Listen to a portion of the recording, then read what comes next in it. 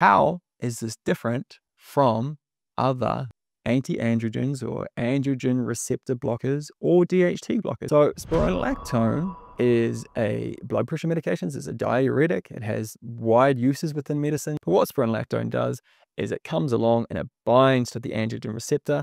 And then because it is blocking that receptor, it means that DHT can't bind to that receptor as well. So therefore, it antagonizes the effect of DHT at the receptor. What about biolutamide? Well, biolutamide has a similar effect. So this was originally a prostate drug.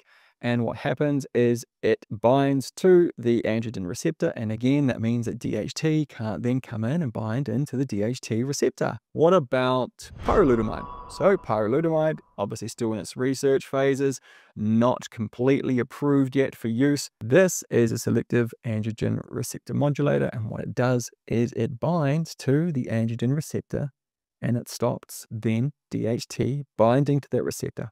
But how GT20029 is different is it degrades that receptor altogether. So you can have high DHT levels circulating throughout the blood and it has no effect on that follicle.